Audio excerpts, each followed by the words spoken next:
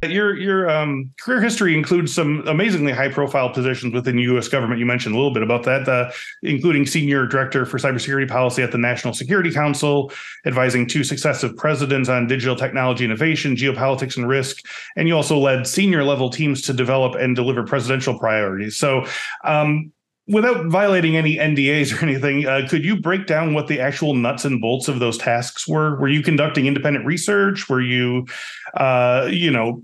making specific recommendations? Were you implementing these recommendations? What was involved?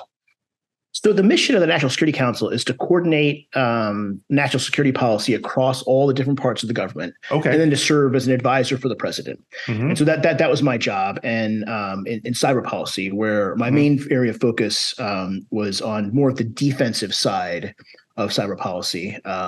So coordinating the defense of U.S. critical infrastructure, so banks, healthcare, communications and whatnot. And then advising, and coordinating policy to some extent on sort of the dark side of cyber, the offensive side, but really focused on defense. I like defense. I played football, when I was younger, and defense was always my favorite, side of the ball. And so what that means, practically speaking, what coordination means, practically speaking, is when a problem emerges, a Russian hacking campaign against the electric grid, someone needs to bring together all the different parts of the government that have something to contribute to solving that problem, right? So that could include law enforcement, could include the Department of Homeland Security, which has responsibility for critical infrastructure, the Department of Energy, which has a lot of expertise and regulatory authority in energy, as well as the intelligence community and the military. And what the senior director does is working with colleagues at these different departments and agencies is try to develop options for the president. And there's a whole sort of command structure that this process follows. So we would develop options for deputy cabinet ministers that would then go up to sort of the cabinet, the heads of departments, so the Secretary of State, Secretary of Defense, and then on to the president. And that's the way the system works. So in some sense, my job was herding cats. Right. So you were, I was going to say it's a lot of getting the sort of tops of each organization to all sort of get into one room together, literally or figuratively, and come to an agreement. And then it sounds like you were so you had like a set of like, okay, we could do plan A, plan B, plan C kind of thing for the president, and then they sign off on it kind of thing. That's right. And and then we would also make sure that there was follow through. Right. That the president's vision is then actually implemented. Things were actually happening. So no matter how high the job title is or the responsibilities are, I'm always dying to sort of break it into sort of individual skill sets and tasks. So like what areas of your skill set got the biggest workout when you were doing this type of work? Like what were the parts that really you felt yourself stretching to sort of make this all work? Management and building leadership, right? Building coalitions, trying to identify points of consensus that you could build on when there's broader disagreement. In my experience, most cybersecurity problems, whether they're at sort of that level of national policy or at the level of an enterprise, almost always involve humans in some form or another, right? Sure. Like they're human just necessarily just technical problems. And so, having sort of human skills, knowing how to deal with people, knowing how to communicate effectively, all of those skills were key to performance in that role. Gotcha.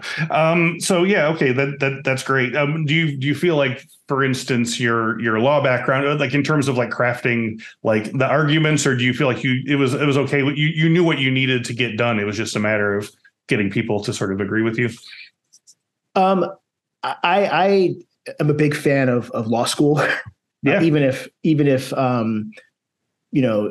graduates don't necessarily practice law, because I think it's great training, especially for policy roles where you're having to make arguments, adjudicate arguments, all in a legal context, right? At the end of the day, we want to do what's legal, not what's not legal. Yeah. And so having sort of that muscle memory and sort of, in place is I've always found to be really valuable. Obviously, law school is not for everybody, but for me, it really kind of hit the mark in terms of my professional development.